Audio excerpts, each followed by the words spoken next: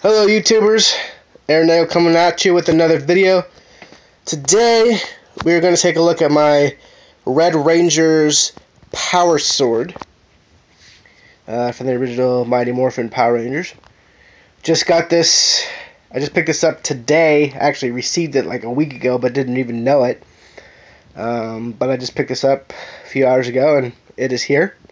I have the unboxing on my other page, youtube.com/anail2003. You can check that out. But this specifically here is just the review. But I got it from a prop maker over in China. And let's go ahead and jump right into it. So here is the handle. As you can see, it's fairly nice and thick here. You got the diamonds. That's like so. This is correct. According to screen accuracy, the diamonds. This is how it's supposed to look. The diamonds here. That. And then moving on up. 1 second here. I gotta make room for myself. There we go. Alright, and as they move up, here is the middle part. The symbol, this obviously has some screen accurate issues here. This is not exactly correct. I've seen better. Then again, I'm not a professional cosplayer. I'm still kind of working my way. I'm kind of, between beginner and amateur, so I'm really not massively advanced in the cosplay area field, so I'm not, massively picky about the accuracy of everything according to the show like some people are. Plus, as much as there might be some inaccuracies, the sword did save me a good a couple $100 from some other swords that are more screen accurate but only in certain aspects. And then here's the side part with the flames here.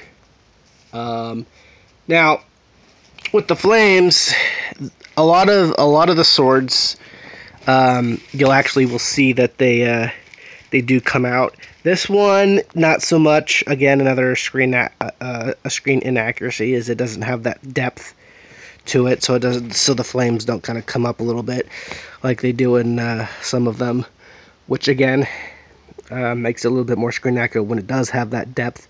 But again, with me, I'm not too entirely worried about it. I mean, it's for my movie, and a lot of people aren't really going to pay a whole lot of attention to the depth of it, because they're more worried about the overall picture, the overall sword itself. So, and then of course you have the two little marble things here, which is correct. This is accurate here, but of course this is a little off, and the flames not coming a little up, not having a lot of depth is also not quite right. But like I said, it's okay. It's a start. Okay, it's a start. Okay, now let's see. I'm gonna get on the bed here. But we look at the blade. The blade is very nicely done. As you can see, the nice details. Very well done. I like it. And there's the tip. The tip right there. And pretty pointy. But overall, good sword. It's not a heavy sword like maybe some of the other replica models are. They might be more actual, weight, have a little bit more weight to it. This one's, again, it's just a prop, so it's not meant to be super heavy. It's just meant to look like the thing, which is fine by me. It looks really good. Like I said, I'm not going to be massively picky about every little thing, so this is just fine. I could do with this, and yeah, so I'm happy with it. But that is your review of the Power Ranger. Oh, I can't remember where I got this on. I got it off eBay. Oh, it was. I want to say it was Costjoy or something. Costjoy. Yeah, Costjoy or something. They're on eBay, and these guys are going for about anywhere from about 129, 149, depending on where you go. Personally, if you wanted to get the best of the best, I would go to Ranger board, and you could definitely find a better design, better, more accurate model on there.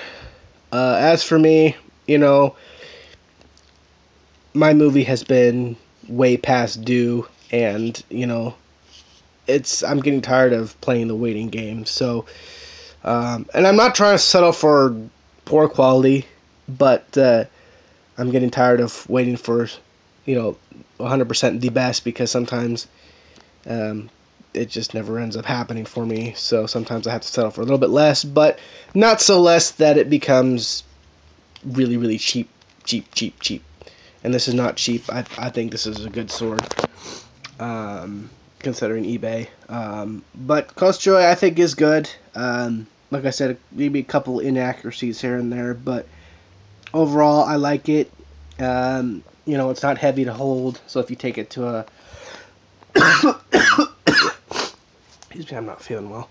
If you take it to an event, you're not sitting there, having to only be able to hold it for 5 minutes and then like, oh, my arm hurts. It's light enough you can hold for as long as you want to hold it, so you don't have to sit there and worry about it being too heavy when you go to an actual event. So, something to keep in mind. It's not one of the ones from Ranger Board, but even though that's the case, it's still really, really well done for not being from Ranger Board. So I like it. I think it's good.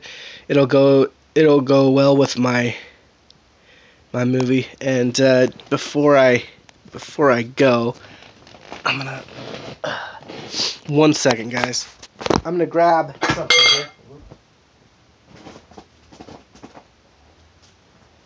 Fucking got all this stuff in the way. But here we go. I decided I'd got my helmet there too, so power sword, and then my helmet to go with it. So it's pretty cool. Pretty cool deal overall. So yep, the Red Ranger power sword. If you guys have any comments, go ahead and let me know. And I will see you next time.